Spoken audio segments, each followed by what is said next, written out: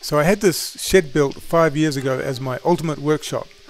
We live in snow country, so it had to be strong, but even so it's way over engineered with about 4 times more steel than it needs. Good shed, but it's got an annoying design fault because I made the loft platform too high, so there isn't quite enough clearance with the chain hoist to move the snowmobiles freely on and off the platform.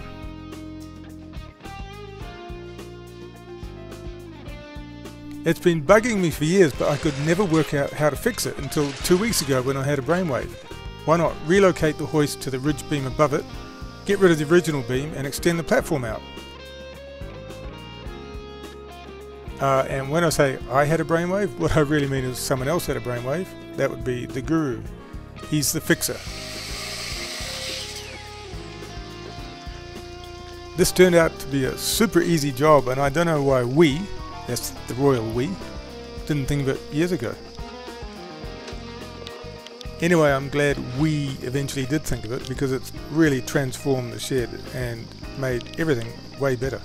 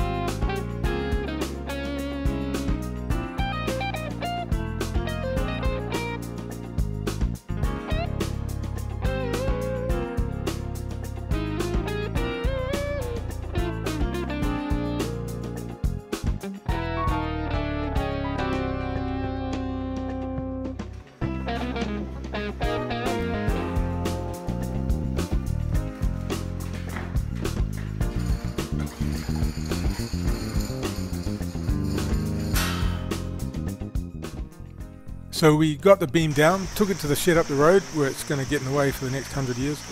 And my personal design failure was finally fixed. In fact, I call it better than fixed. It's like it was always meant to be like that.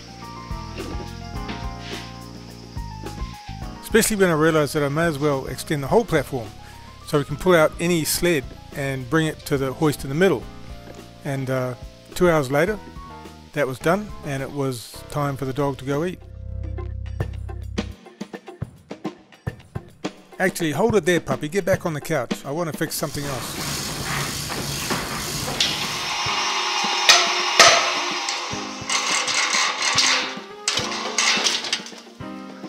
Yep, super cheap Chinesium electric hoist of some random voltage, depending on which part of the 2 instruction books you read. The first instruction was a warning to open the box. In fact, to be sure of opening the box. Classic Chinese irony, because of course the warning to open the box was inside the box. Then I learned that the 220 volt mating lift is used widely, but it could permanently distortion or backfire if it is not up to snuff. Yeah, it was a bit confusing to read that the hoist was explicitly not to be used for hoisting, even though the illustration showed hundreds of uses for an electric hoist in what looked like the 15th century. Still, I appreciated the clear safety instructions. Don't let the hoist lift stuff if it's been drinking, and use it properly, or you'll cause plane crashes or ooziness.